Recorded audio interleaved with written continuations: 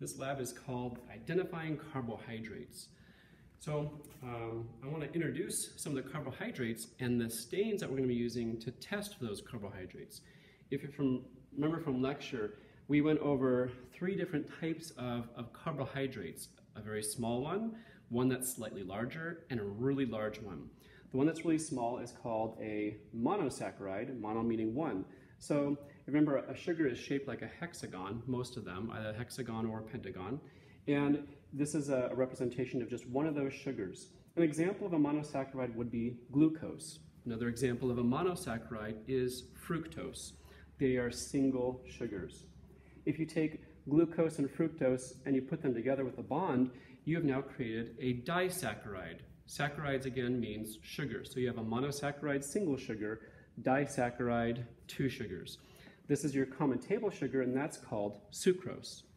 If you extend a lot of these glucoses together and put them together into a large chain like this, you now have a polysaccharide. Instead of it being linear, we're not looking at cellulose, this is lightly branched. If you remember from lecture, we were talking about 2 different types of branched molecules.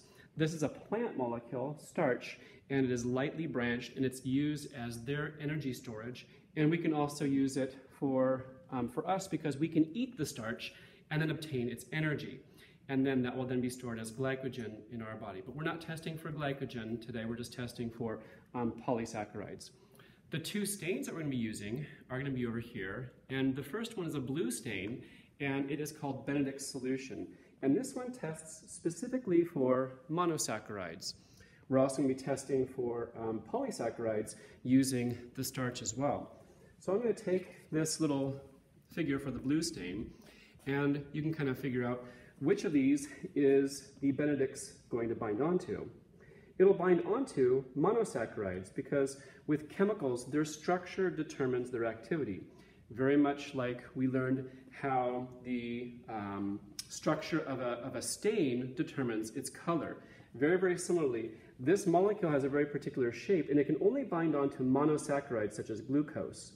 Can it bind onto disaccharides? No, it can't really, because the shape is not appropriate for that fit. Can it bind onto polysaccharides? And the answer is no, it just can't do that. So this is the Benedict solution, and we're going to be testing for monosaccharides with that. Now, with the iodine is this orange or golden stain you'll see. Does this bind onto monosaccharides? Well, it doesn't actually. Does it bind onto disaccharides? And it doesn't. Does it bind onto polysaccharides? It actually does bind onto polysaccharides, and it's, again, because the shape of the stain determines how it binds onto the bonds of these polysaccharides. So that's what we're going to be testing for, and I don't believe you have the instructions for this, so I want to share with you the setup of everything. So I have a test tube rack, and I have 8 test tubes, and we're going to be putting in our samples in just a few minutes. I also have a hot plate. This is heating some water because I need this to help the reaction take place for the Benedict's or that blue stain. So what I'd like you to do is to pull this sheet out, which you do have, and I'd like you to fill in this column right here with the molecule present. So, and I'd like you to fill in the molecule as we go over each of these test tubes.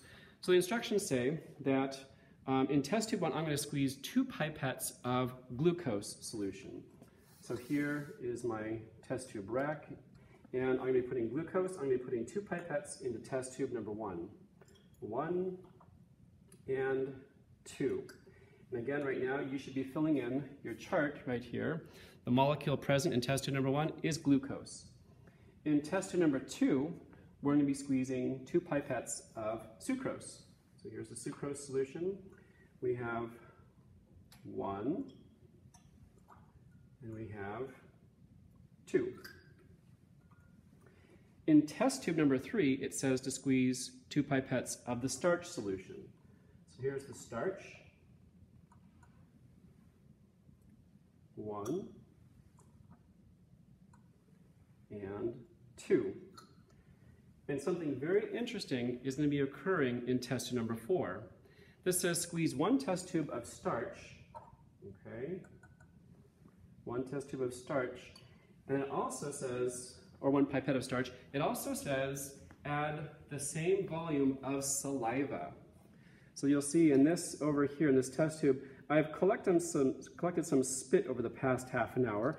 And what I'm going to do is I'm going to be adding 1 pipette of that into this test tube with the starch. And I'm going to swirl this a little bit. Now what's interesting is that we have 100% starch in this one, and here we have some starch in some of my spit. Inside your saliva, there is an enzyme, and the enzyme actually begins digestion of your starch. So remember, your starch is a polysaccharide. It's this long chain molecule. You try to find an end. And your saliva are like enzymes, and enzymes are like scissors. The enzymes are going to come up to this molecule, and they're going to start to chop it up into individual sugar molecules. This is actually something you might be able to do. If you have any saltine crackers at home or any plain crackers at home, try putting them in your mouth. You can actually do this. Put them in your mouth and add some saliva to it and chew it up a little bit, and then let it sit for about 5 to 10 minutes inside your mouth. Over time, what's going to be happening is the saliva with the enzyme is going to be chopping up the starch that's inside the cracker, and it's going to be creating these things. Well, what are these things? These are monosaccharides. These are actually glucose. So what's going to be happening to that cracker solution inside of your mouth? It should start to become sweet because you're creating glucoses. Remember that this large molecule can't fit inside your taste buds, but this small molecule of glucose can, and this is what triggers the receptors inside your tongue to trigger your brain to sense that you're tasting something that is sweet. So that's what's happening, and hopefully that's what's happening currently in the test tube number 4 that we're going to be looking at in a few minutes. So we now need to add 10 drops of my blue Benedict solution. So I'm going to add 10 drops to each of these test tubes. So here I have glucose, here I have sucrose, here I have starch, and here I have starch and saliva. So I'm going to put 1, 2, 3, 4, 5, 6, 7, 8, 9, 10. 1, 2, 3, 4, 5, 6, 7, 8, 9, 10. 1, 2, 3, 4, 5, 6, 7, 8, 9, 10. 1, 2, 3, 4, 5, 6, 7, 8, 9, 10. Okay? So I've added my Benedicts, my blue stain. Okay? This is again this right here. So which of these should we expect a color change in?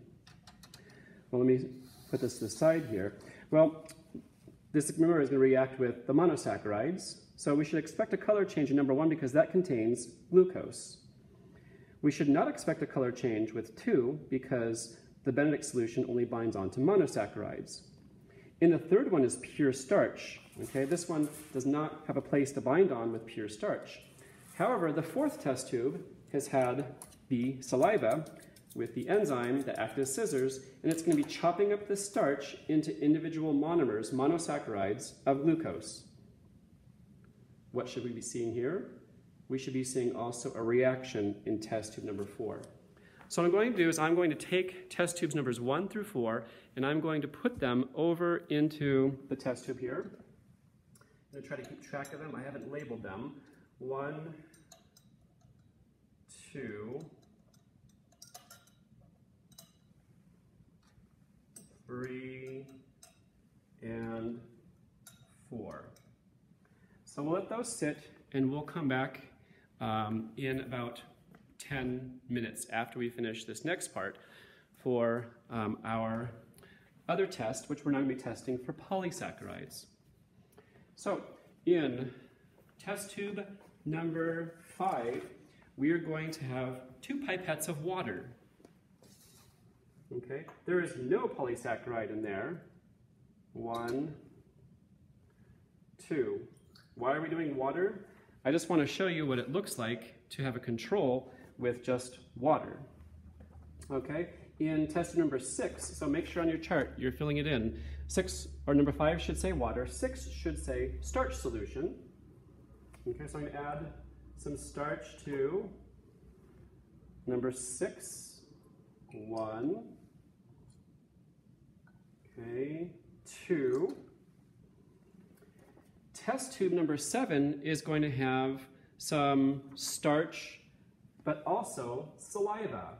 I'm going to be adding some starch. There's my starch. Here's my saliva.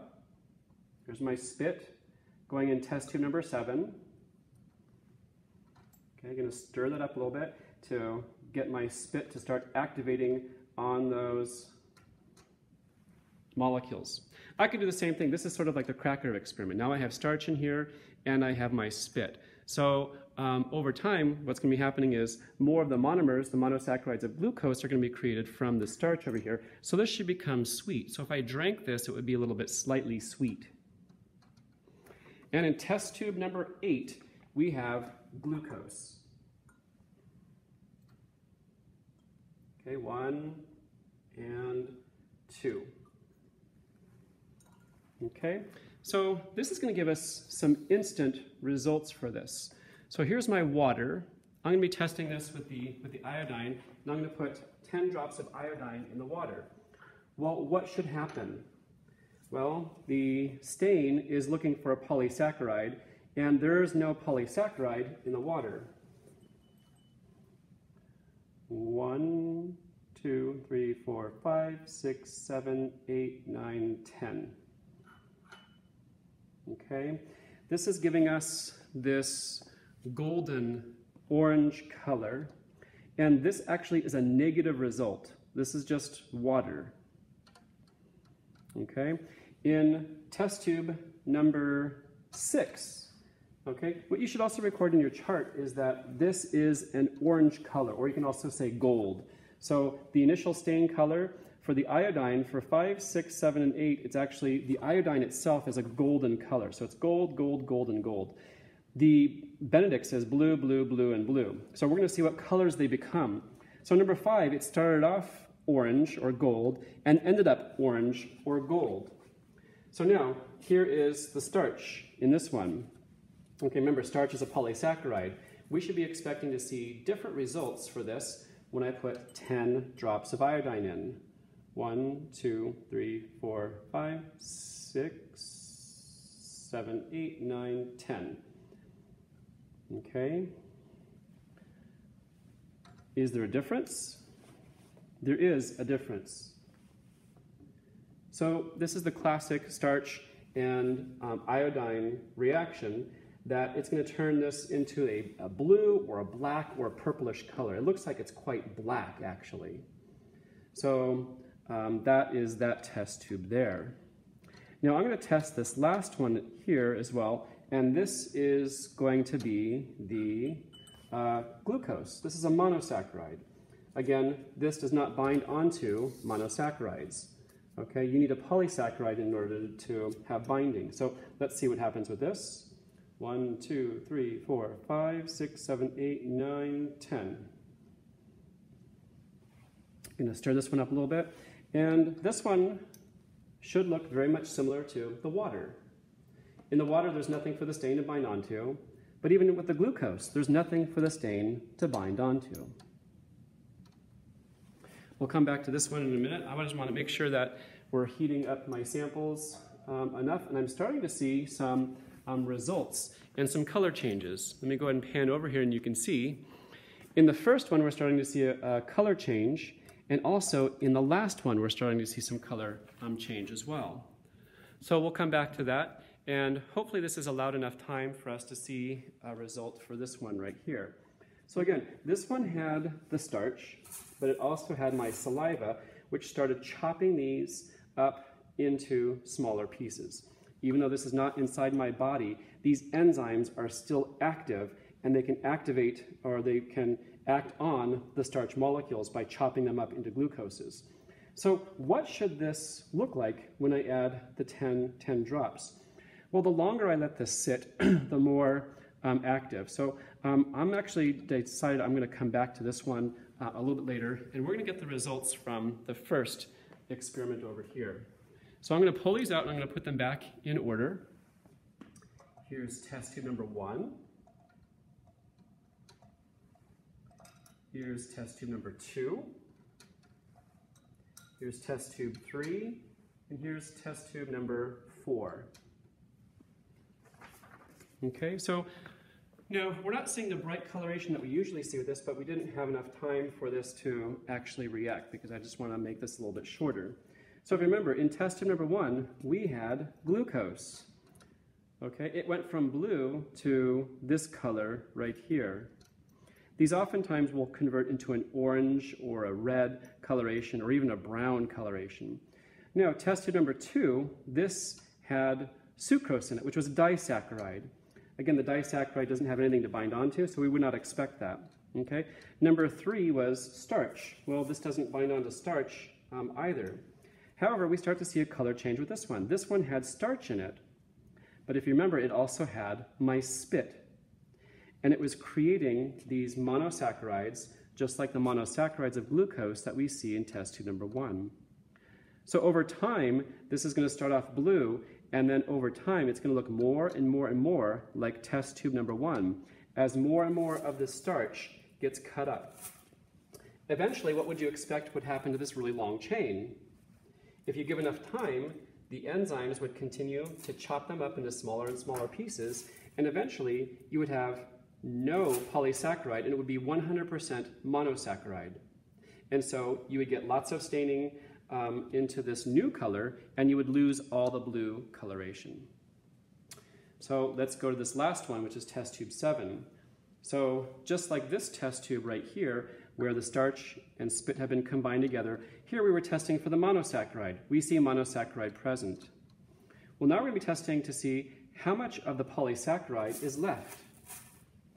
Let's go ahead and we're going to be adding 10 drops here. 1, 2, 3, 4, 5, 6, 7, 8, 9, 10. Okay, we got 10 drops in there. Okay, so if this was 100% starch, we would expect it to look like this. Well, it looks like there might be a little bit of starch left, but look, this is looking very much like this, which is glucose. So this is the glucose here, this is the starch with the spit. So within just a few minutes, it seemed that the majority of my starch, which should look like this, ended up being chopped up into monomers of glucose, and it looks like test tube number 8.